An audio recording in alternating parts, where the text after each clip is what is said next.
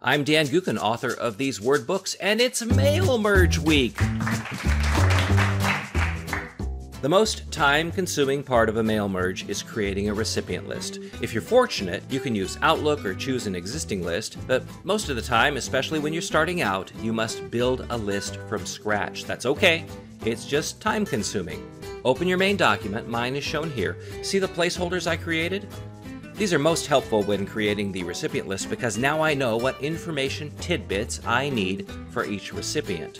On the Mailings tab, click Select Recipients. Type a new list. This is the address list dialog box. It's basically a mini database. Each row is a record, each column is a field. The new address list comes with suggested fields, some of which may already match fields in your document. Even so, the first thing I do with this list is to purge those fields I don't need. Choose Customize Columns. You can't select a group of fields to delete, and that sucks. So instead, you must remove them one at a time. Select a field such as title, which I don't use in my master document, click Delete, and click Yes to confirm. And this process is going to take a while, so I'm going to remove the remainder of the fields I don't need and then flip right back to you. Here you see the edited list of fields. Now I renamed some of them to match the placeholders in my master document.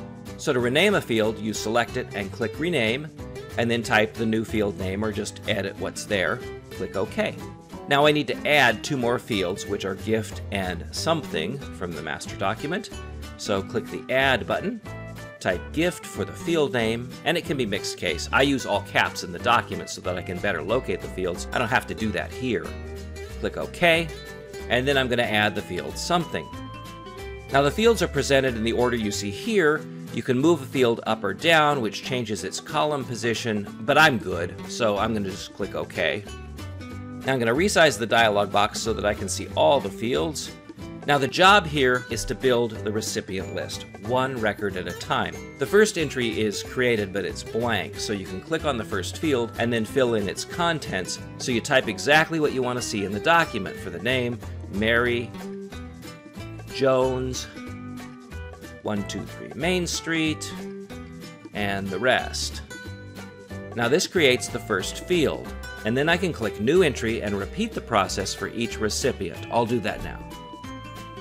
Now that I have all the recipients created, the list isn't saved, so to do that, click OK, type a name for the address list, and now remember you can use them again, so be really descriptive. Baby shower guests. The recipient list is now married to the main document, so you can click on the Edit Recipient List button to review or modify the list, but at this point, you're ready to insert the fields, which is the topic of tomorrow's video.